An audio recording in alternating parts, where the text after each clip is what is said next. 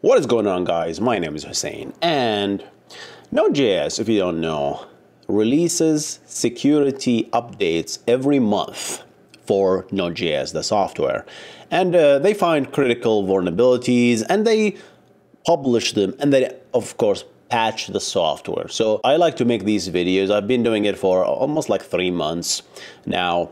And go through these vulnerabilities to raise awareness, obviously, for people who use Node.js as a publicly exposed software for people to connect to. Usually we discuss that it's not really a good idea because Node.js is just, it's to me, yeah, it's been there for a long time, but it's in its infancy when it comes to publicly facing proxies or web server, right? We always put it in the backend, and we put battle-tested servers, things like Nginx or HA proxy, right, on top of these things that have been seen the battles and all this stuff, right? Node.js is like a Swiss Army knife. You can do so much with it. That's why it's dangerous. That's why people don't say don't put it on the front end, but sometimes you don't have a solution. So that's why Node.js keep getting better.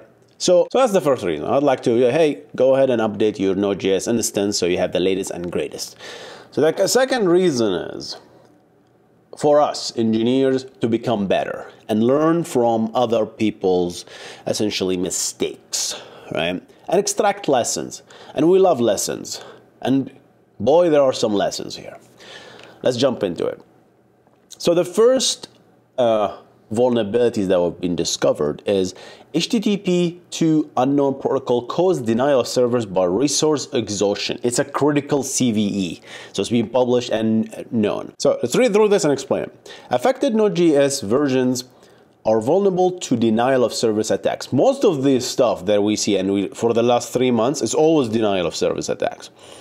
And it's not necessarily, when I say denial of service attack, like, oh, like a fleet of people connecting to Node.js and bringing it down. It could be a single stinking attacker that can bring the whole server down by essentially forcing the server to crash. Just finding a way for the server to crash is a DNS, because, hey, if I find a path that I can crash you, me alone, I can crash you every time I send a request. That's a disaster, right? That's another form of denial of service attacks. And I talked about denial of service attacks right here, guys. When too many connections attempt an unknown protocol are established.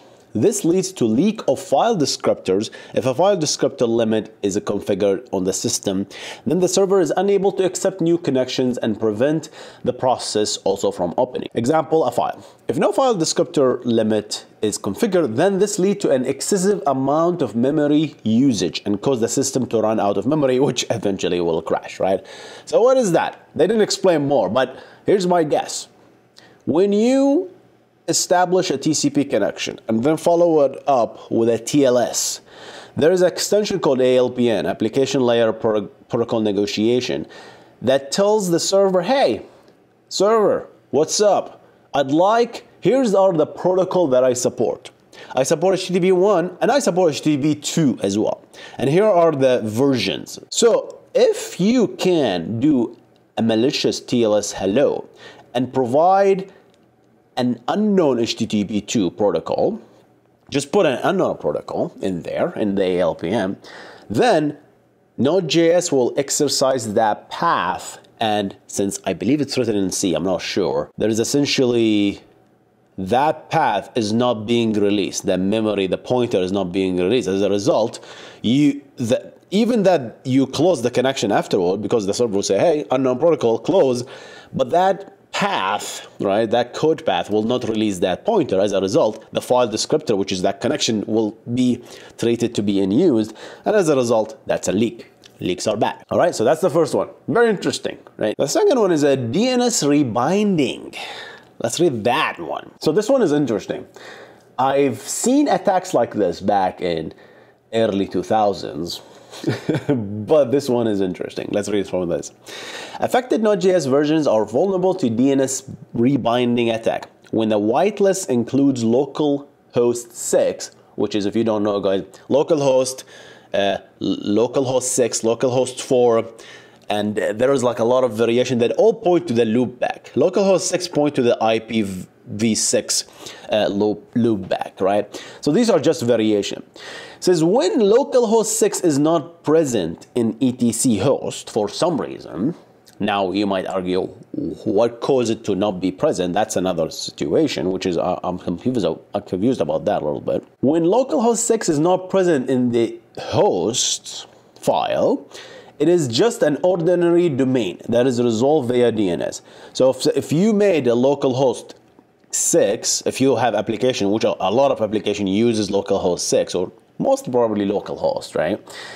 If that entry is not there, then the DNS, the operating system will treat it just another domain. So it will make a DNS query searching for localhost. So if you're using a plain text DNS, which most people today uses, until DNS over HTTPS comes to fruition, then that localhost entry can be intercepted by anyone in the middle, right?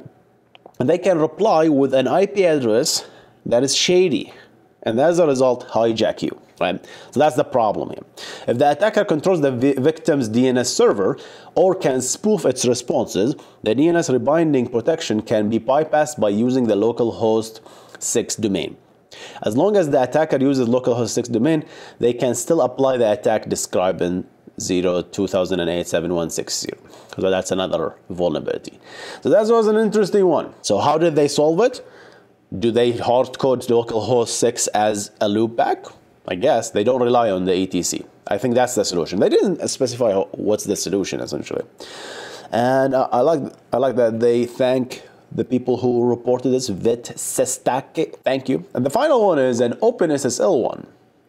OpenSSL, integer overflow and cipher update. They didn't bother explaining it, so they're like, you know what? Here's a link. So let's go through this. It's not really hard to understand. This one is easy to understand. The OpenSSL public API function X05 issuer and serial hash attempts to create a unique hash value based on the issuer and the serial number data contained within the certificate. However, it fails to correctly handle any errors that may occur while parsing the issuer field, which might occur if the issuer field is maliciously constructed. This may subsequently result in a null pointer deref and crash, leading to the potential denial of service. So it's clear. So if I constructed a bad certificate with a shady issuer field, I put like a large string that is an integer, okay? And then essentially what happened here is the OpenSSL will try to parse it and store it into an integer, and that integer, whether it's 32-bit, I'm assuming, right, that will overflow. So it's whatever the maximum 2 billion something, right? That's the maximum integer. So if you put a number that is maliciously put, so it's exceeded that number, then you will result in essentially a non-pointer that will result in an overflow that will result in a crash.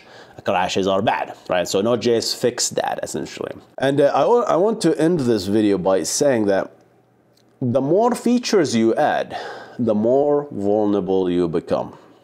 It's very simple equation. Look at all this stuff. You support DNS queries?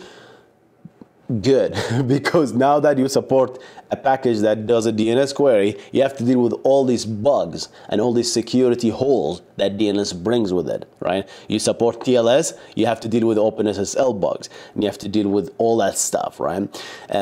So it is really, really interesting. The more features you have, essentially the security becomes harder to maintain.